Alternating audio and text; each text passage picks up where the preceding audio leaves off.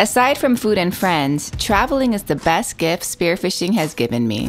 I was 28 years old the first time I ever went diving outside of Hawaii. It was at Newport, Rhode Island, and that's the trip where I won the National Spearfishing Championships. After that, a whirlwind of traveling began, and I got to see the world.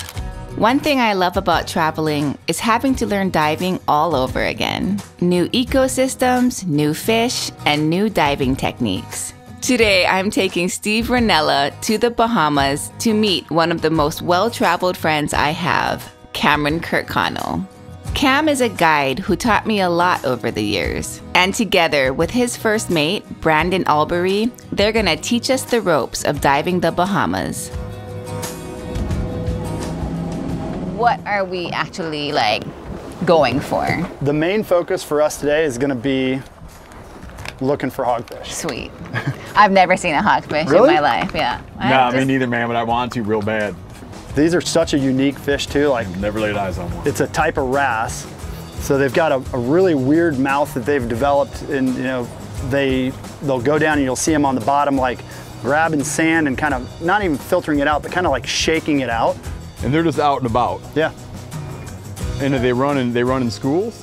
Sometimes. The majority of the ones that we'll probably see today are going to be big solo ones. And the whole time you're keeping your eyes peeled for lobster antennae sticking out of rocks. And we'll see half a dozen different types of jacks here. If they come by, like I was saying, get down. Just get down to them. Don't look at us and wait, go. I need a pole spear tutorial because these things look a little more complicated than what I'm used to. The pole spears have come light years, since I've been spearfishing. What we're gonna be using now is one with a slip tip. So what happens is that tip goes through them like that and toggles on the fish, and then you're going to the surface, obviously. When you're gonna go to get a hold of him, you slide your hand down to control him like that, and then use your other hand to get him in the gills. And you put your hand in like that, and then when you're aiming, you're looking down your thumb, like that to shoot, and letting her rip. And when you let her rip, open your hand completely. Don't don't throttle it. Don't throttle it, let her roll. You know what you were saying when we were first looking at these, I thought was interesting. I feel like I've made this mistake in my limited pole spearing experiences, is not giving it enough space to fully accelerate. You're gonna be right up in the hole. You can put it right against them. And if you do that, it's like me trying to punch her like this. Right. You don't have any, the ideal distance is about 3 feet. Okay. Pretty much every fish that you can think that you can spearfish for, you can use this and get them. It's just a matter of patience, learning to hunt better, and being at the right place at the right time. And so you would agree that pole spearing is the best foundation for spearfishing, 100%. And that's what you started doing. And kind of the cycle of your life in spearfishing is you start out with the most primitive gear, you go to bigger and better equipment, and then you circle all the way back and start doing this again. I like that we don't have to wear wetsuits. That's a first for me too. Yeah, water will be warm. We'll be up in holes, some of these holes you're gonna have to commit to,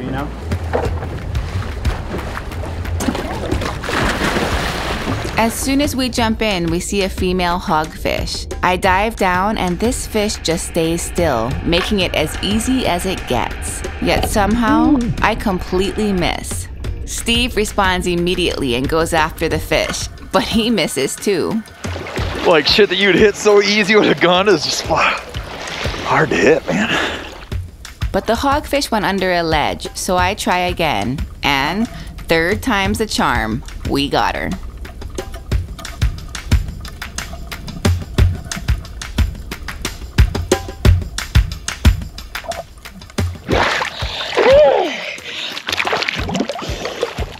Well, officially my first hogfish.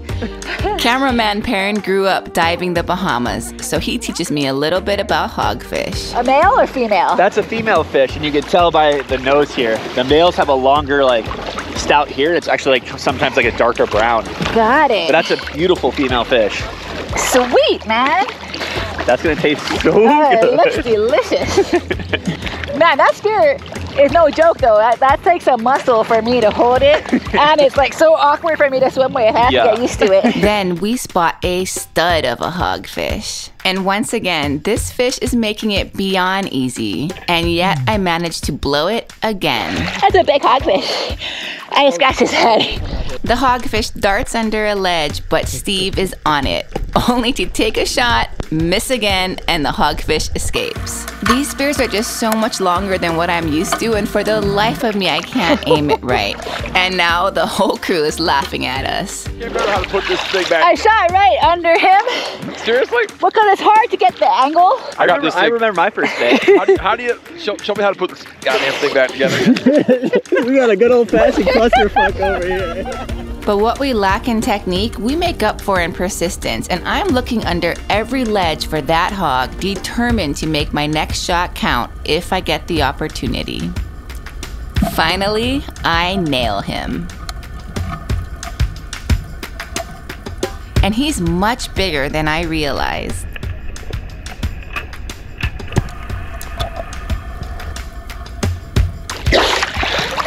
Holy shit, Kimmy. Hold on, Kimmy, get him up into your hands. Kimmy, get him up into your hands. Oh my God. Yeah, that's a real hogfish. That's what we're looking for. Holy shit. People go their whole lives in the Bahamas looking for that one right there. Oh God, he gave Holy cow, amateur hour enough tries, huh? Right. Oh, I'm so happy. It's a real one. Yes. Good job. Holy moly. Every time I saw him, I'm just like, no, we need to get that one. Whew, and then that was a fight. Once I did shoot him, I had to go horse him. Oh, mission accomplished. That's a cool fish, Kimmy. That's a really cool fish. That thing sure fought too when I was trying to force it out. Oh yeah, man, he had that thing bent like a rod. Fish.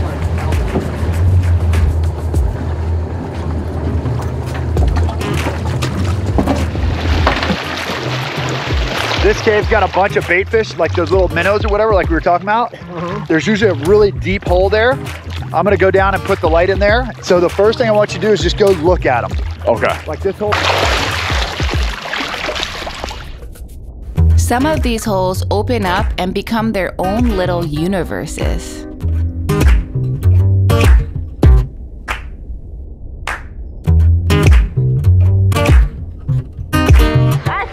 Holy shit, man, that's incredible. How cool is that?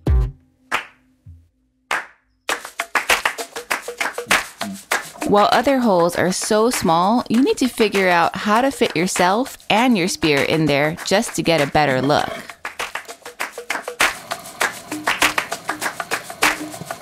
Cam finds a hole with a yellowfin grouper in it. He sets up his light in the hole so that we can see it and sends us down to assess the situation. That's a yellowfin grouper, which is one of the best eating, especially at that size. How are you gonna drag him out of there? I get them out. With force. Don't worry. A lot of force. Just shoot him in the So you're just gonna have to leave him in there. He's got to leave him in there for a minute, huh? They're gonna go nuts when you shoot them. No, like we're gonna pull them right out. perfect headshot wide open. That doesn't mean it's gonna be easy. Sometimes these big opportunities. I'm not putting bad juju out there. Steve's got this. He's gonna take the drop. I'm gonna be here for support. Steve drops down and lines up and takes a solid shot. This is called a stone shot. He hit the grouper right in the brain and killed it immediately. So he's able to bring it right out. Textbook! Wow! You made that look way easier than I thought it was gonna Wow! So that's how you do it, I be. guess. You just Told stole him. that thing? Oh man, that was amazing. Yellowfin grouper, buddy. It's funny because you're I don't want to say they're cornered because they have every right to leave, but they just, I mean, once you find them in those holes, man, it's kind of almost like your situation to mess up, you know. Oh, it's great fish though, man. And these are such good eating fish. You can see why they call them the yellowfin. I can. When I saw you shoot and it didn't become all crazy and a ruckus, I'm like, damn it, he missed. And Plenty of reason to assume that's what happened. I like that straight edge on that tail. Yeah. It's unusual. Next up, we're switching our focus to lobsters. You're allowed to spear them here, and my goodness, they are huge.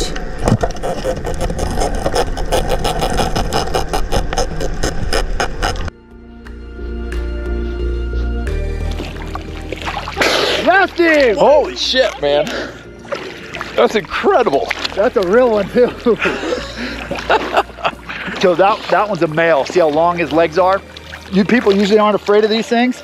They will get you. If you let them work your finger into their hand, into their mouth, they will crush you. Tried to grab him in the past and had horrible luck with it. So yeah, shooting is pretty nice. Put up a fight? Yeah, you don't think of a lobster as putting up a fight for sure, man. Strong. This cave is brimming with lobsters and lionfish and chub. I actually have to wait for the fish to move in order to take my shot.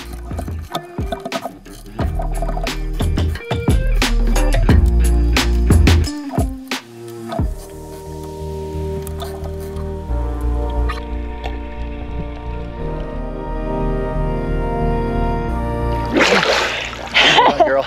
That's fun. Target rich hole there. No kidding.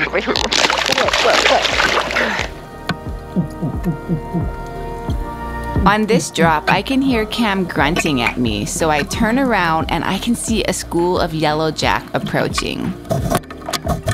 These fish are great sashimi.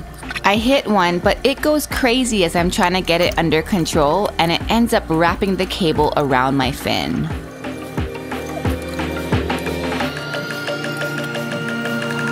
And as I'm trying to get my fin free, the fish slips from my grip and rips itself off the cable. Underwater yoga. Oh, What came off? yeah. Oh, that hurts. That really hurts. Steve drops to check a hole and it is filled with lobster, but he sees a grouper in it. But as he shoots the grouper, the biggest daddy of all lobsters evacuates the hole right into Cameron's hands. Steve's spear gets stuck and both Cam and Steve head to the surface. I head down to retrieve Steve's spear while Cam is filled with celebration. Jeez, that's a big one. Yeah, they're not afraid to attack you either. I'm able to get the spear with the fish still attached, but not without getting stung by a whole bunch of fire coral. Yeah! I don't know how you press your Good teamwork. Is You okay? one or the same one? Same one? Same. And that's the one I feel That's your like I got shot. some You just fire pulled it out. coral to Oh, my you pulled it out. leg. What's that other gun laying down there? Oh, that was mine. Ooh. You okay? Ooh, fire coral. Ow. And he turned and like just shot right in my face. It was more self-defense than anything else. That's a good one.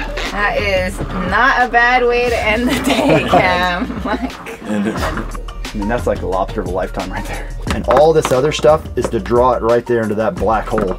And that's a crusher. So they'll crush like clams and shells and everything with that.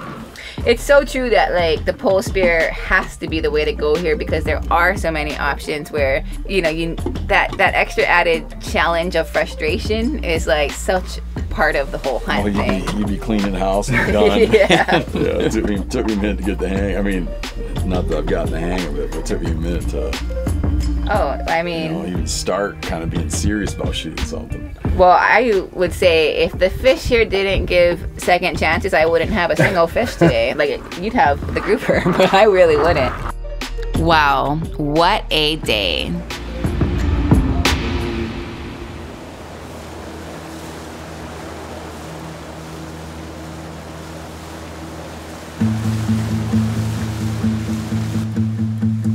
This morning, we're heading back out, and this time, we're going for something that even we can't miss. Conch. Cam found a spot in a shallow water inlet that's loaded with them. We're still in the ocean, but it sure feels like we're going up a river. Like, so I just... A big mangrove. Yeah, Oh, that's a fucking cubera. nice. So that's Really? a baby cubera there. Interesting. Is he gonna hit that jig if I lay it out there or no? Probably not. Wow, this is amazing. Look at this. Oh, wow. Look at that's a proper one there. Oh, yeah, it is. Okay, so do I just like grab it? There's two good ones right there. Oh my God, they're huge. Yeah. There's another third one there. Don't let him get away. No, keep an eye on him. Yeah. 2, 3, 4. I think I'm gonna dive bomb the first one. 5. I walked in on, I think 5. Down to him.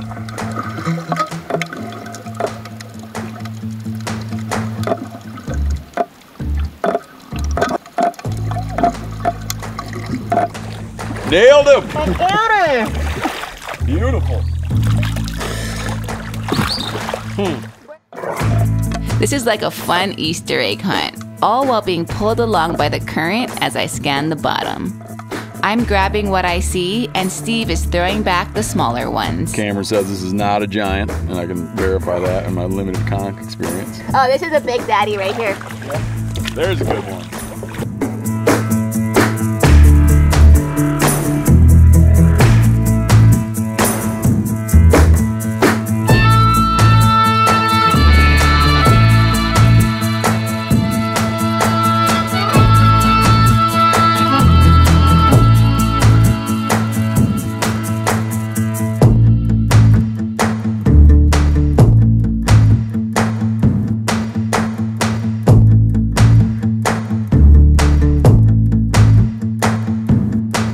That was a quick and very productive session, and now we're focusing back on fish. You're gonna look for big hogs? Is that what you're looking for first, or? Yep. Are you done with the big hogs? Or No, dude, I'm not having I've blown all my opportunities, man.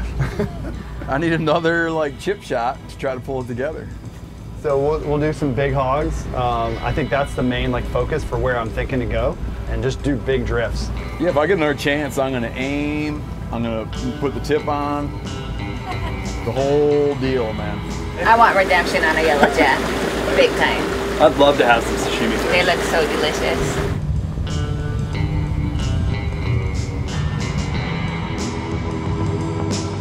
Right now, 23. But instead of finding a hog or yellowjack, Cam finds a black grouper in 60 feet of water and sends me down after it. And take all the time you need. The first chance is the best chance, okay?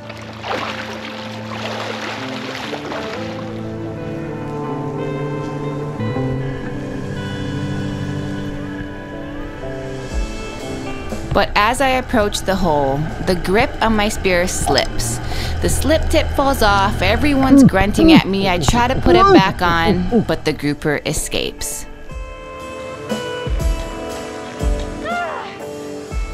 So, could not take the shot. Grouper swam away.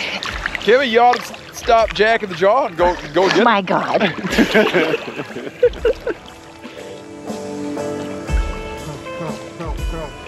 I try again and again, but the grouper only gets smarter and faster at fleeing.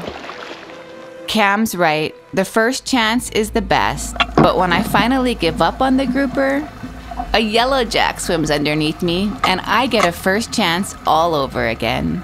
But boy does this fish fight. It rips the spear right out of my hands, and when I finally get a hold of the spear, the fish swims circles around me, wrapping me up in my own cable.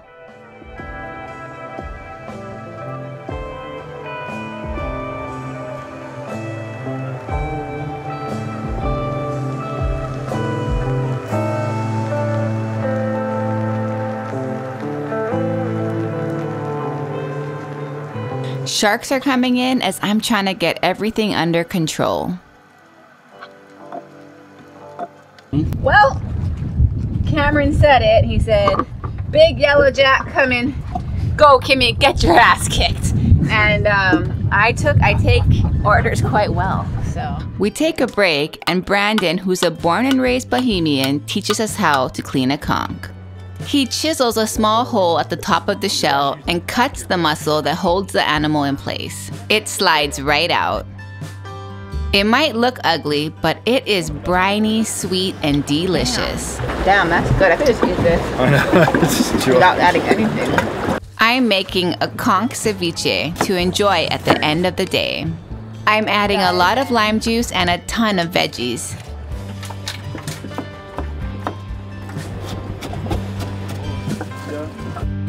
Let's try this conch salad. Look at that. Wow. With the fake out. Post dive snack all over again. Maybe with some cold beers and some fish in the cooler. We get back to diving and Steve takes a drop on a hogfish. It is truly amazing to see how far he's come as a free diver.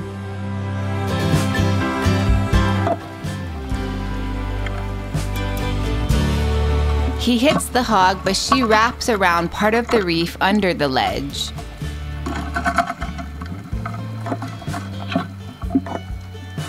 He spends a lot of time fussing with it at depth before coming up. We all trade off, taking turns on trying to retrieve this fish. As the sharks come in, one person has to guard the others while they try and untangle the fish. Cam is successful, and Steve has his first hog.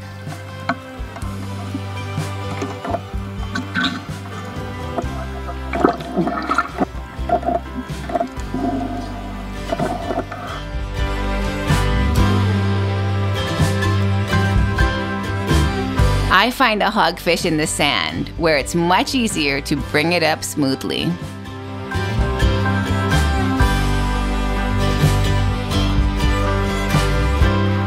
Steve takes a drop on another hog.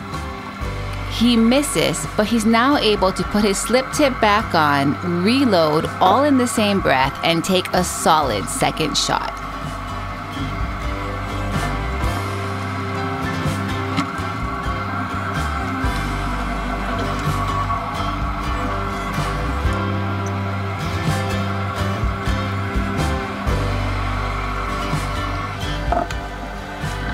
We are on a roll. Steve's dropping down on a male hogfish that he executes perfectly.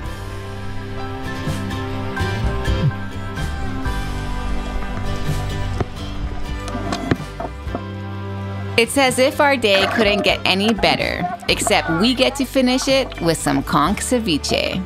Yeah, this is just from this last Look, drip. Steve went from 0 to 3. Yeah. Just like that. Look at this. This is ridiculous. I mean, coming from Hawaii, like, jeez. You guys don't This is have it reef that bad, diving. man. No, we don't. We don't. We got it good, but I'm just saying. There's some big, beautiful fish. That's cool. That's so cool.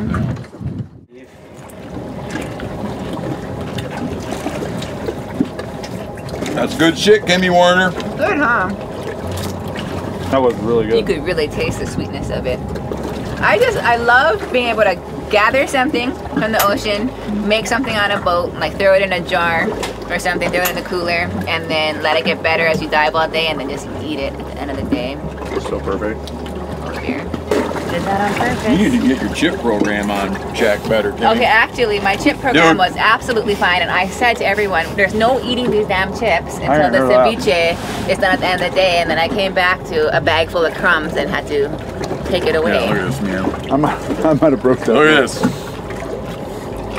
The energy you use just holding that thing while holding your breath is for me. So different than a gun. Like people with a gun, like you don't have to flex those muscles. Yeah. You know, or think about that big thing moving Yeah. around. And every muscle you're flexing is burning oxygen. Totally. I feel like with a spear gun, it allows you almost like compartmentalize all the different things. Like, okay, now I'm just gonna relax, and all I have to focus on is relaxing.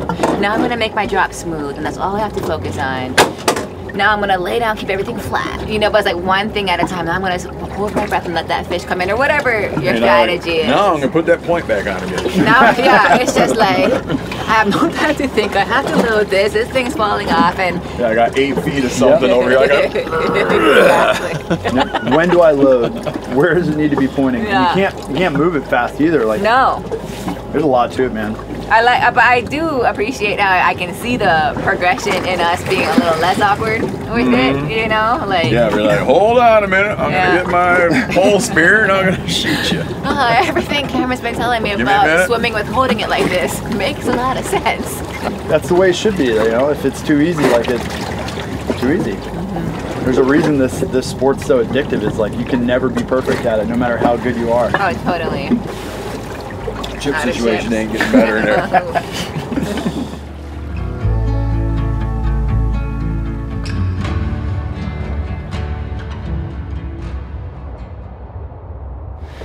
Well, it's our last day of diving, and I mean, it's hard to even have a wish list right now because we achieved our goals of the trip already. But at the same time, I wouldn't mind shooting a big old grouper. Just putting it out there.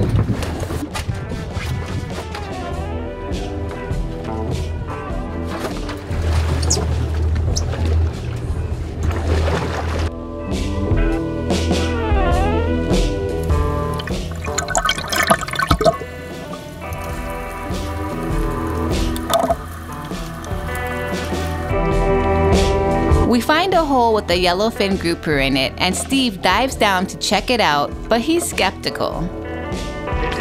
There's like a little hole, and like you could put the butt end of the spear maybe, but fuck, you just can't get it angled. I think if you hold the spear on the roof of the cave and shoot, you got a shot. Yeah, well, if you have a shot, take the shot. I mean, it doesn't matter who. Here, I'll come down with you and check it out. Cameraman Perrin thinks it's possible, but after further investigation, he just can't get the right angle with the spear. So he tells Cam to grab the fish by hand. I think you could noodle him. Cam gives it a shot.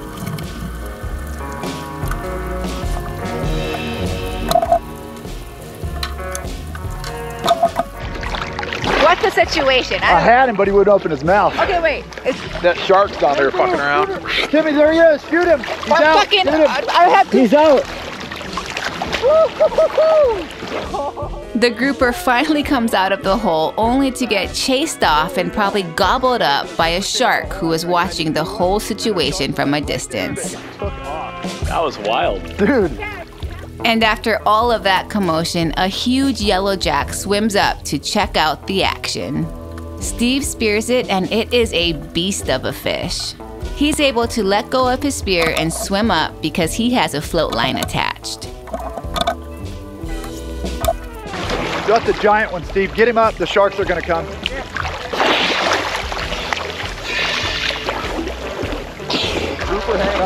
Where's the shot? Right in the head.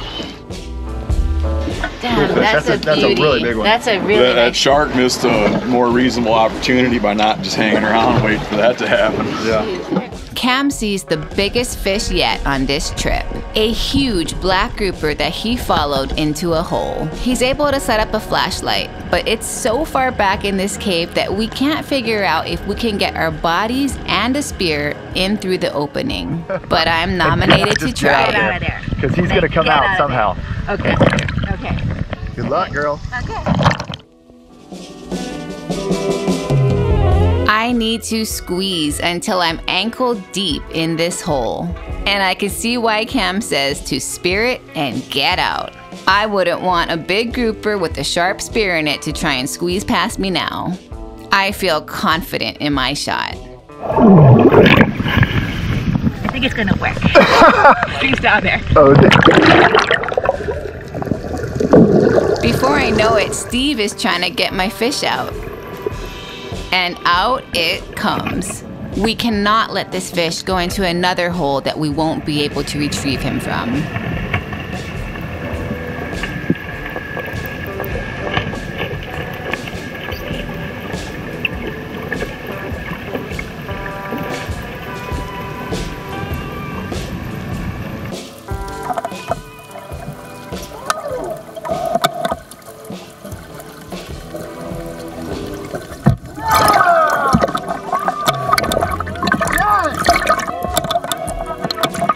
This is an incredible fish. I was just moaning and groaning about grouper hunting last night, just talking about how I don't even know if I really like it because it's so much anxiety of like maybe hurting a fish and leaving it in the hole, or just having to enter something kind of blind and figure it out when you get there, and just the up and downs it can take of retrieving it. But after all that moaning and groaning, I woke up this morning and I'm like, you're just being a wimp, and it's because you haven't succeeded yet, and all I really want is a big old grouper. This is one. This is the biggest one we've seen the whole trip. Your confidence in your game plan, it's like, it is so spot on, it's ridiculous. And And I love how you told me you shoot them right here, you know, in this back half, and then get the heck out of there because it might just bust out of there. And that's what I did, and everything seemed fine. And next thing I knew, Steve was pulling it out, got it out of the hole. I was so stoked. And then when that thing took off, I just saw it drag you like, It drug you like 25 feet. It was just so cool, dude. And like, What a fish. Stand up holding like that. This fish is big, and I'm glad it took all of us to make it happen. It's easy to say that this trip is what dreams are made of.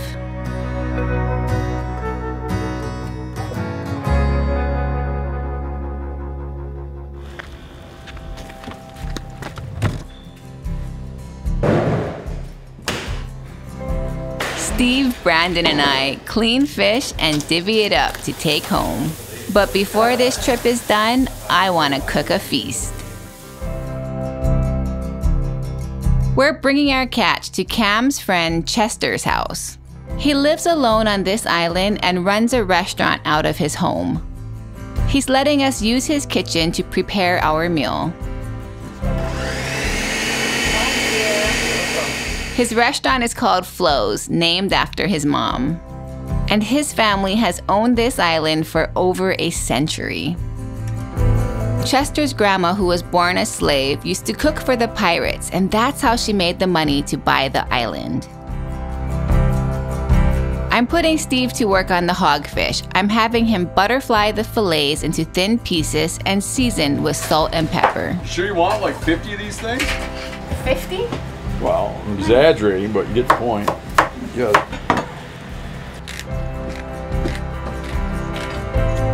Now I'm sauteing onions to go in a cranberry pesto aioli that I'm also having Steve make. Give me Werner. Do you think you might want a little more pesto? No. I'm not, we used to make it, but I'm not like the hugest.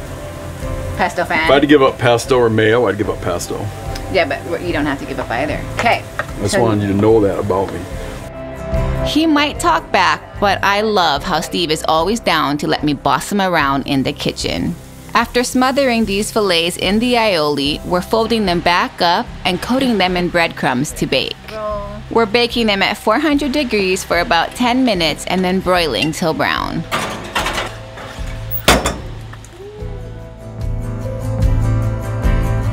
Cam is taking apart the lobster tails and saving all the shells for me to make a broth to use for my lobster bisque.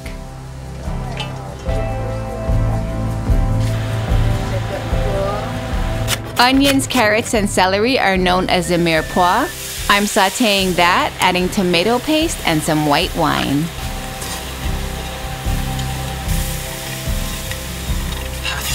Now I'm adding the lobster broth, and just 1 spoon of sugar will really bring out the sweetness of that lobster. After simmering until all the veggies are soft, I'm gonna have Steve puree the soup until it's smooth. Be careful. Blending stuff that's hot can turn to a disaster. Like if you don't put your lid on good, or if you fill it up too much. All right, Ma. Now it's back on the stove and being finished with cream. Cam is sauteing chunks of lobster tail in butter and garlic. We're adding the big chunks to our bisque, and I'm using the rest to make lobster grilled cheese sandwiches. Oh, there you go. Oh, look at that beautiful light coming in. And I absolutely have to cut a plate of that yellow jack sashimi because that meat just looks too good. This soup and sandwich combo is my ocean upgrade to the classic grilled cheese and tomato soup. What was the little boy's